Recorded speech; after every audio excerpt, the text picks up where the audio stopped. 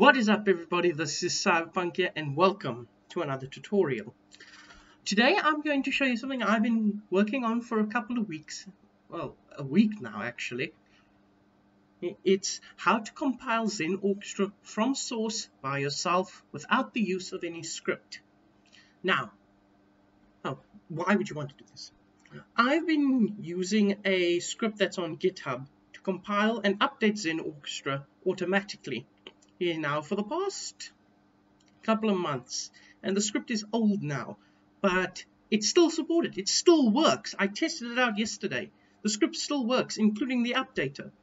But I want to reduce my reliance on third-party automation scripts, things like that, and install things myself manually so I can also understand them better. Now, I will admit that in order to understand the tutorial, or rather to create this tutorial, I had to examine the script quite a bit to see, what dependencies they used and certain criteria that had to be met. I did not just refer to the Xenorchestra documentation, but I will include those links as well. So let's get started. You can see right now I'm SSH'd into an instance of Debian. And let's do apt install neo.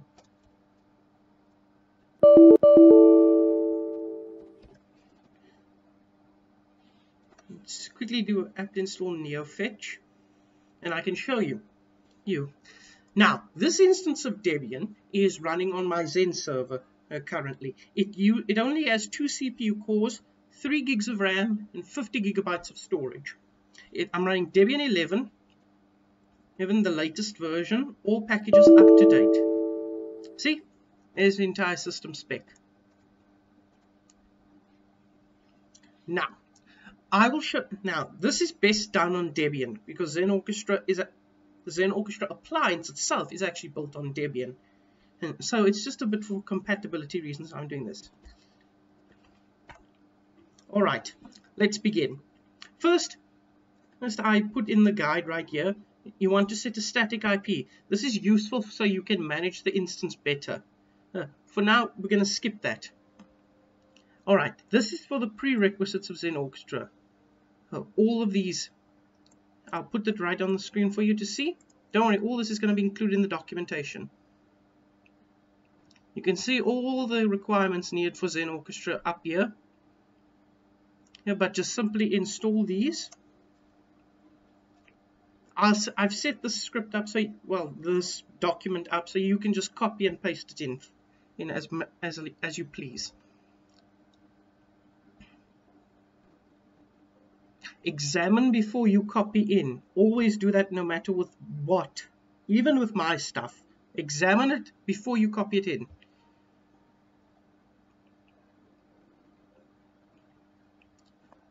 Now, these are just the prerequisites so we get everything set up and going. Let's give it a second. Oh, this is on NVMe. Well, the hard disk is on an NVMe drive, so it's nice and snappy. All right. Clear, so you can see better. Now we need to set up Node.js.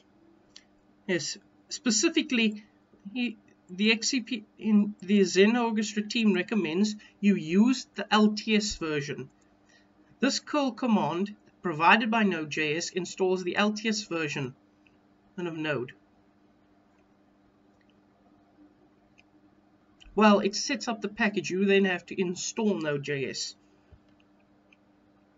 With apt get install Node.js. I'm logged in as root, by the way, so I don't have to put in sudo. But I did install the sudo package along with it so we can install the XC guest utilities. I'm not going to use this instance of Debian. It's just literally for testing. All right, now we can verify Node.js is installed with node space -v. And we should see an output. There we go. We've got Node.js installed. Now we need to set up yarn. Now, if you go to, in my previous attempt to do this, I set up a 2.new version of yarn. this version of Yarn is required, or else you will get a bunch of errors. It'll complete, but it won't compile Xenorchestra. nmp space install space -- global yarn. Give it a few seconds. There we go. Now we can verify the version with yarn space -- version. There we go. That's the one we need. All right. Clear. All right.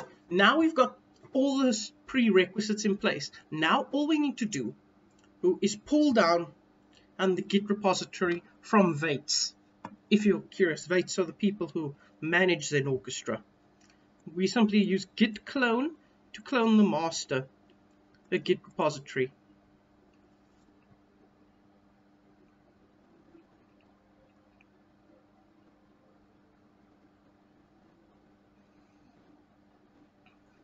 Take note of the directories that you're in. This will be important for setting up the XO server to boot up automatically with the virtual machine. I'll show you how to verify that. All right, this is where you also need to pay attention to the directory you're in, because if you run ls, you'll see we have a new folder for Xenorchestra. We're going to change directory into the Xenorchestra folder to build the application.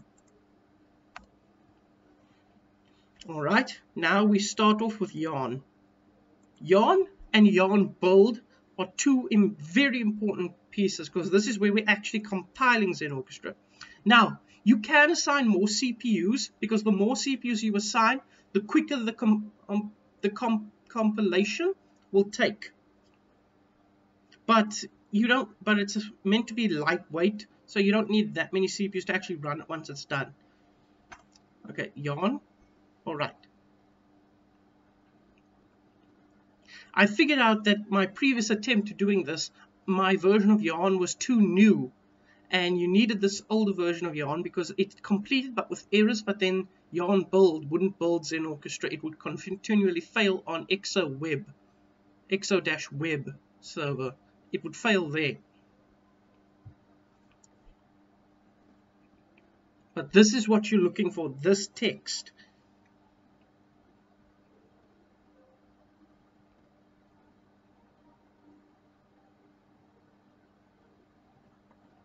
My mom's listening to jazz in the other room. Oh, she loves that. Alright, looks like things are going according to plan. Yeah, I tried making a video like this before, but I ran into that stumble because I didn't get the right version of Yarn installed. But you know, can't have everything you wanted. There we go. That's good. That's very good. Now Yarn build. This is building the XO application. You'll see a lot of text fly through the screen now. Just be patient. It'll look like it stopped at one point, but it's all fine.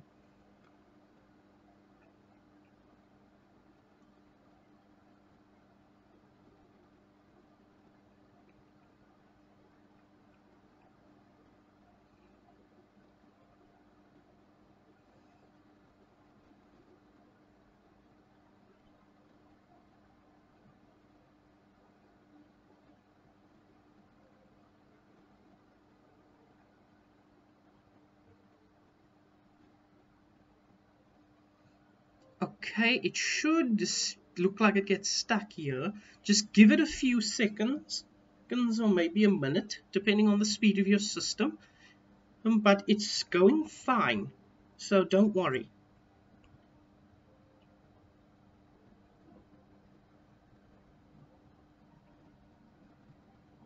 It's fine. I get nervous when compiling software from source myself. It can be very nerve-wracking, especially if it takes a while.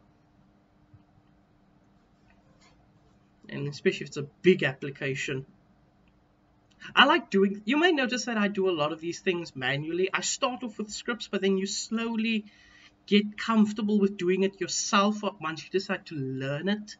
And it really can be a liberating experience and a very educational experience as well, because it teaches you about different package dependencies, prerequisites, it's system resources, and it really gets you more comfortable with it. I mean, it's done. There we go. Fantastic.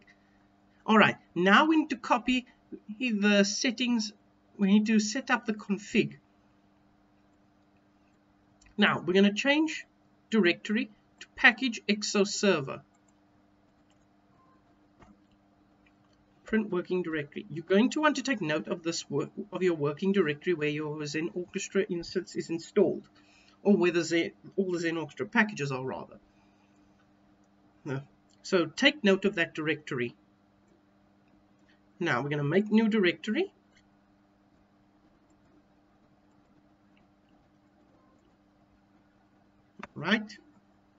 All right, we're going to copy sample.config tile.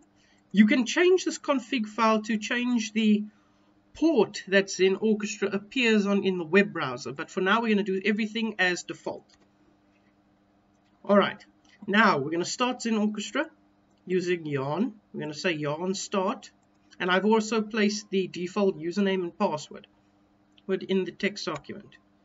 All right, give it a second. All right, now we navigate to our browser. We're going to go to 10.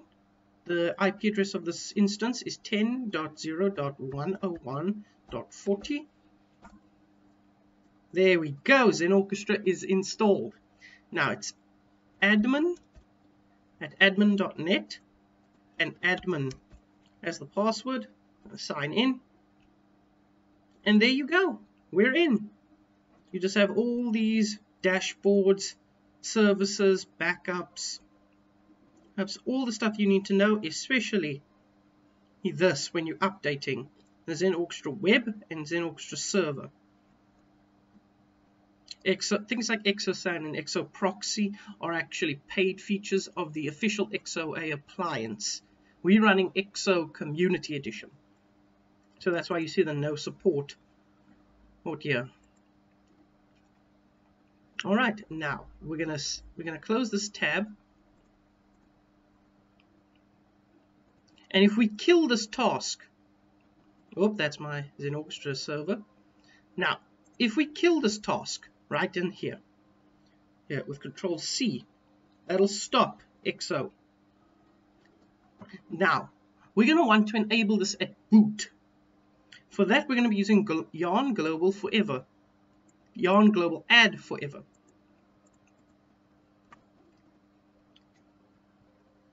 So just simply run that command in the directory where your XO server is. It'll start setting up a bunch of dependencies and directories. That's good. Now yarn global add forever dash service. Whoops, almost copied in too little. Copy. Be very careful when you're copying and pasting commands, especially if you copy them wrong. Trust me, I know that from experience. Alright, now make sure you're in the directory where your XO-server is. We're going to just confirm that by changing directory, because I know we're in here, but we're going to make sure we're in that directory. So print working directory, pwb. Alright, we are in the correct directory. Now, forever install Xenorchestra. We're going to be using the root user for that. But make sure you're in the proper directory and you're using the proper username. For this, we're going to be using root. There we go. Now, systemctl start Xenorchestra. Oh, sorry, start orchestra. Now we can simply run systemctl status orchestra. We can see it's loaded. Fantastic. Okay. Now, we can go back to our browser, your 10.0.101.40. We're still logged in. Okay, now I'm going to issue a reboot command, sudo reboot. And if I go back here, it should time out. Yeah, it's timing out. Because the system is shut down.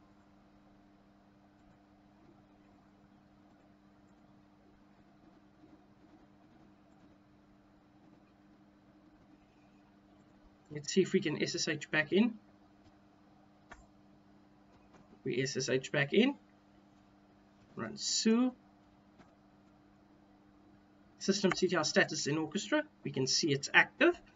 Alright, now if we simply refresh again, Xenorchestra is active. Now, in order to update, I followed the documentation again. Clear.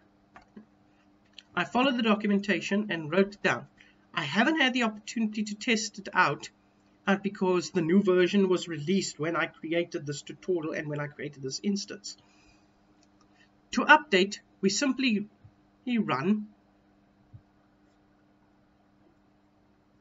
Well, before you update, take a snapshot of your take a snapshot of the VM that you're running XOA XO or Community Edition. Take a snapshot of it, so if you have any problems, you can revert back and check your work, or you can rather revert back and save yourself a lot of headache of having to redo all these steps. To update, we simply run git checkout.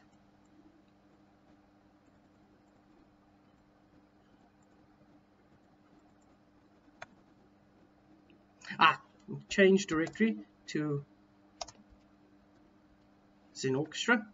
Simply go git checkout. Update 3 paths of the index. Git pull.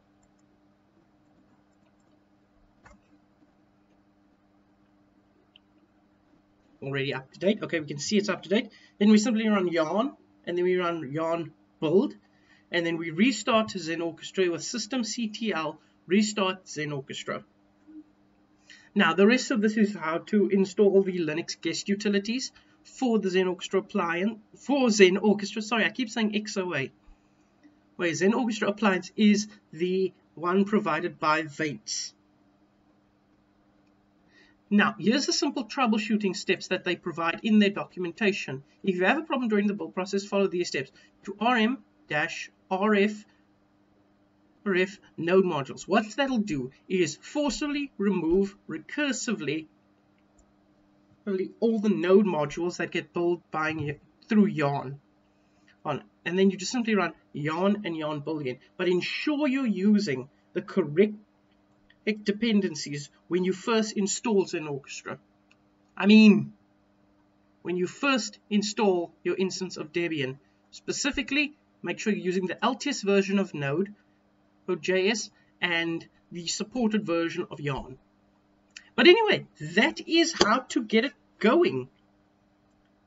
And we have a fully working instance here. I'm going to do more testing about this, but I thought it best get out there how to do this yourself, because once you do it yourself, it really is easy. I mean, there is an argument for the script just making things, like a one-liner, get it all done at once, and within 5 minutes.